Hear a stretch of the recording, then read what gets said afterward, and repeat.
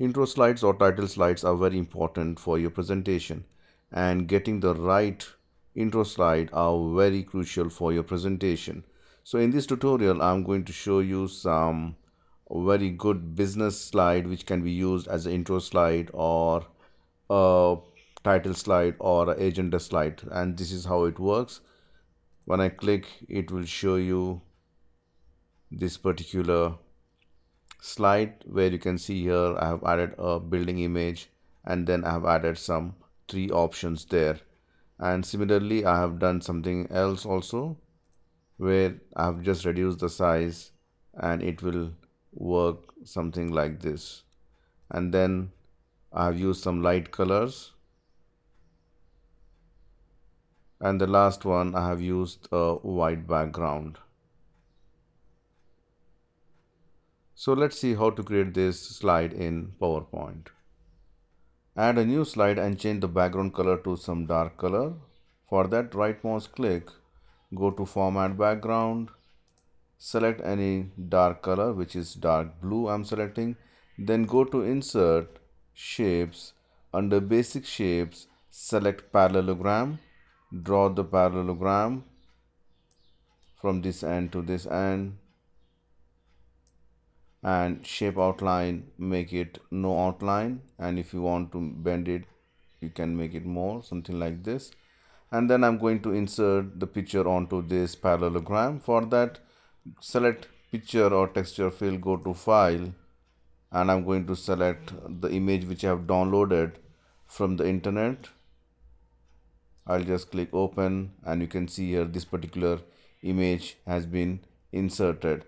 And then you can play with the offset left, right, top, whichever you want. You can untick this, and then for example, if you want to move left, you can just move left, or if you want to move top, you can move top like this.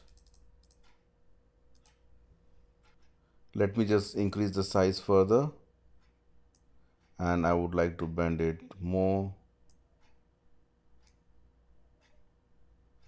I think this is okay. And then I'm going to add three options here. Again, I'm going to select the parallelogram, select this, put it here. If you want, you can make it more, something like this, that's better. And then you can select any gradient color. For that, I'm going to use the first top. I'll be using like maybe this color. Then I'll use some other colors, some good color combination you need to check. I'll delete this one and then one last. Let me just put some blue. So let's see whether it looks good or not. I think this is not looking good. Let me just select this one. So something like this you can make 2 or 3 different colors. And then I'm going to select this, press Ctrl D to duplicate, and I'm going to make as a solid fill with a solid color. Let me just make it more darker color here, and shape outline, no outline, and for this also shape outline, no outline. Then reduce the size and put it on top of this, something like this.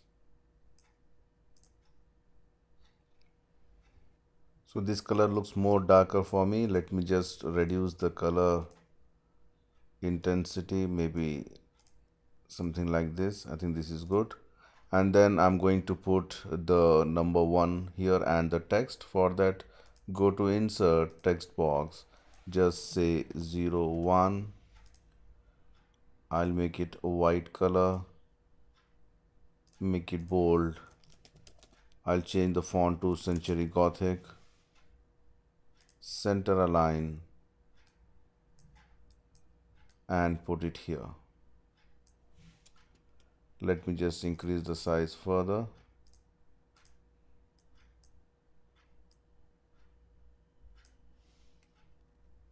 And then you can add some detailed text here. For that, I'll add some Latin text equals LOREM within brackets 1.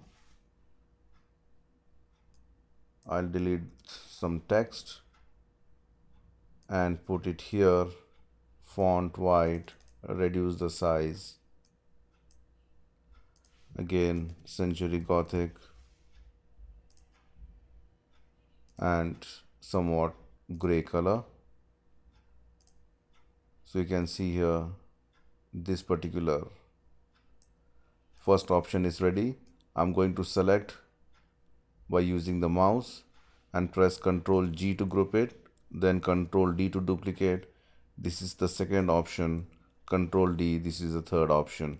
So let me just change it to and 3, and again if you like you can change the color also for this. For example, let me just select this and I'm going to change this color to some other color, maybe kind of a pink, and this one to be kind of a orange. Some good color combination you can select here. On top of this you can add some title here. Go to insert text, add business title here, again color to be white, Century Gothic. You can make it bold and increase the size, and again if you like to add a more detailed text you can add it. Now I'm going to ungroup this, select all, right mouse click and group, say ungroup, and then I'm going to group the background, which is this color and this number 1 option. Press Ctrl G to group it and then just say format send to back, and then I'm going to select this text and this background and Ctrl G to group it. So likewise I will do for this also, this and, or first let me just do this and this, Ctrl G, this and this, Ctrl G to group it, and this background and this one, Ctrl G. Now I would like to add the animation.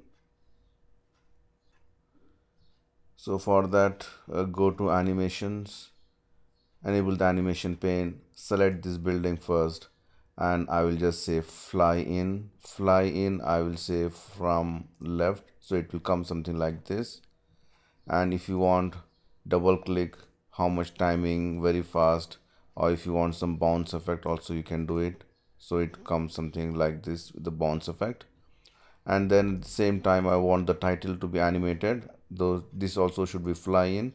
Again fly in I will say from right, and this should be with previous, so both will come at the same time.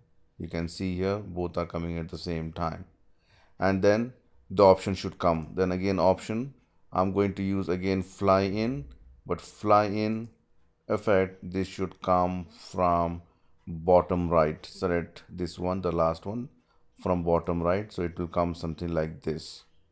And then I will select this using the animation painter. I will click this one, so this also comes from bottom right, and this should be with previous, a delay of maybe 0.25 seconds. Let's play, so it will come something like this. And then again using the animation painter I'll click on this, then I'll select this animation painter for the option 2, and then the background for option 3 and the text for option 3. So if I play, it will something like this, it will show you. Isn't it a simple slide?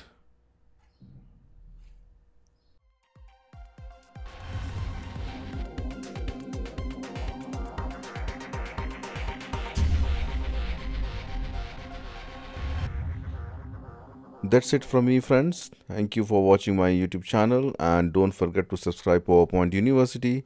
See you soon with more interesting stuff. Till then, goodbye.